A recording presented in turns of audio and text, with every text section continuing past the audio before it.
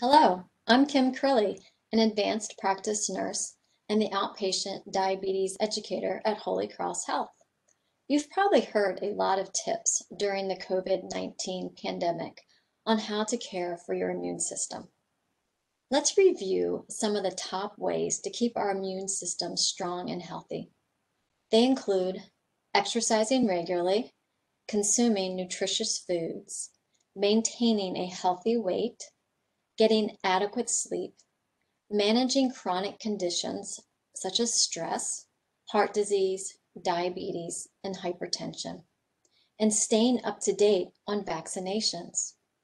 Now, let's translate some of these tips into a manageable action plan that will keep your immune system working for you.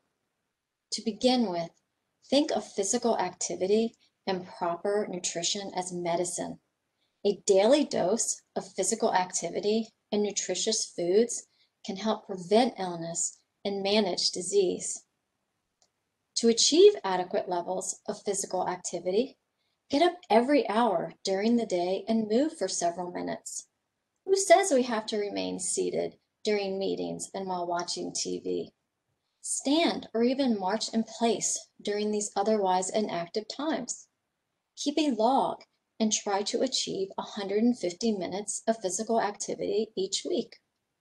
For those that are on their feet most of the day, it may be beneficial to stretch for a couple of minutes each hour. Next, try grabbing a 9 to 10 inch plate. Take that 9 to 10 inch plate at each meal and try using the plate method. So for example, you divide the plate in half and fill half the plate with vegetables, then a quarter of the plate with grains, such as a small potato or quinoa, whole grain rice. And then the final quarter of the plate, fill that with a lean protein source, such as fish, chicken, or legumes. Practicing this technique helps to ensure both portion control and balance among nutrients. Next, take medications regularly and talk to your doctor or pharmacist about recommended vaccines. Maybe even use a pill box or set an alarm as a reminder to take medications. And please, remember to pause and breathe each day.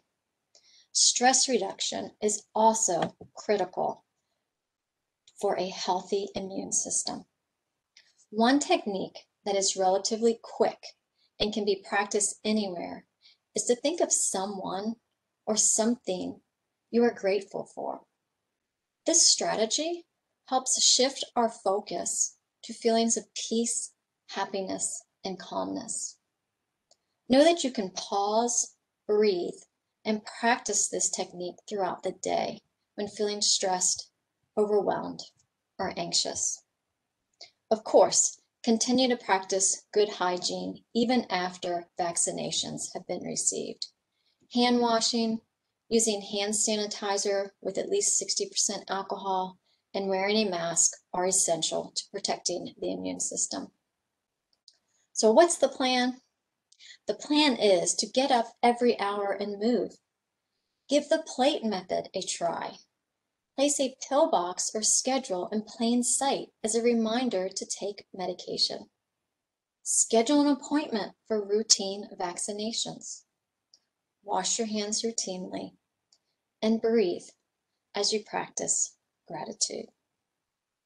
It does take effort and commitment to keep our bodies working for us, but I'm sure you will agree the benefits are well worth it. To register for virtual classes, get up-to-date wellness information, and read our blog, please visit our website at holycrosshealth.org. Thank you. Find the care you need at holycrosshealth.org.